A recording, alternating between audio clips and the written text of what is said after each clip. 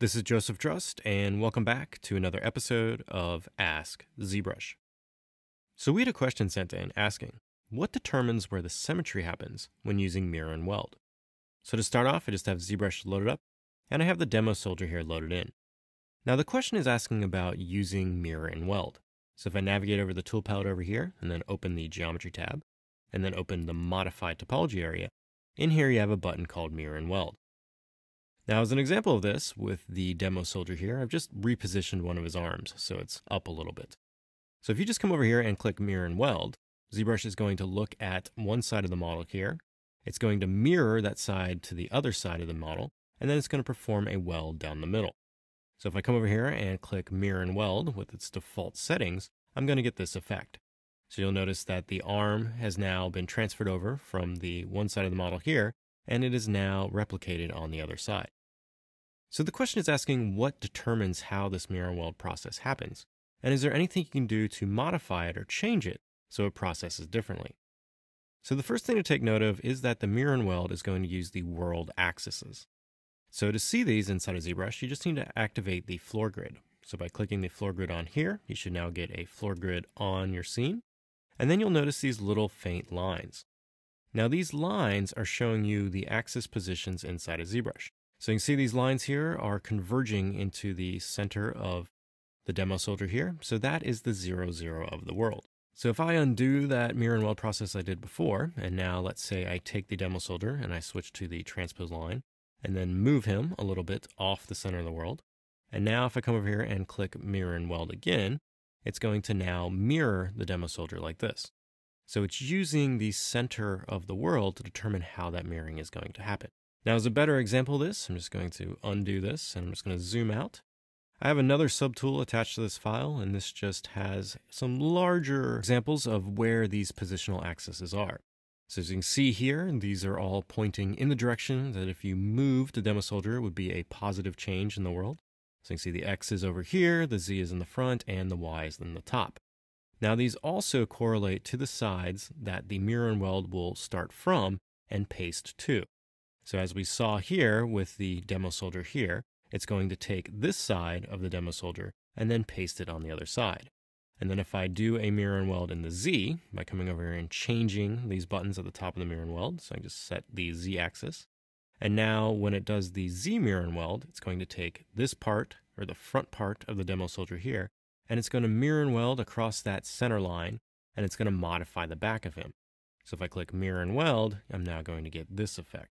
So it's always going from one specific side of your model and performing the mirror and weld. It's never going to process it in reverse. So I'm just going to undo this quick here. So the process of using the mirror and weld is always going to be based on the position in the world. So wherever you have your model, if I move them off the center of the world here and now perform that mirror and weld, it's going to now mirror it differently. So you can see now that I have him fully away from that center axis, it's now going to give me two demo soldiers. If I undo that and just move his arm at that center line there and mirror and weld, I'm now going to have the demo soldier joined at that middle arm position. So wherever the model is positioned in the world is going to determine how the mirror and weld happens. So if I just want arms, I can just move them like this. Now the Y-axis inside of ZBrush will give you a little different result, and it's also going to have a pop-up that's going to show up. So if I come over here to the mirror and weld option and activate Y and turn off X, and now click mirror and weld, I'm going to get this little dialog that's going to pop up. And this is telling me that the floor grid is not set to 0. So what does this mean? So inside of ZBrush, when you import a model in, if the model is in the center of the world, ZBrush is going to try to always put this floor grid at the base of the mesh. So the center of the world is dead center in the demo soldier here, but you can see the floor grid is down below. So if you want to visualize this grid plane in the center of the world, we need to just change that in the draw options. So I'm going to navigate up here to the draw menu and open this up.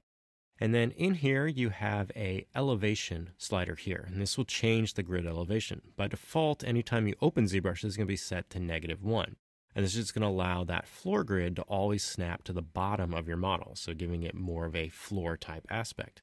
If you want it to always be at the 0, 0 of the world, you just need to change this to 0. So I come over here and type in 0 and hit enter. And now you'll notice that that floor grid is now directly in the center of the world. So now if I come back and do this mirror and weld in Y, it's now going to take the top of the model here, which is this side of the Y, and it's going to transfer it to the other side. So if I click it now, I'm now going to get this reflection type effect here on the demo solder. So it's taken the top part of the demo solder there and mirrored it down below underneath that floor grid.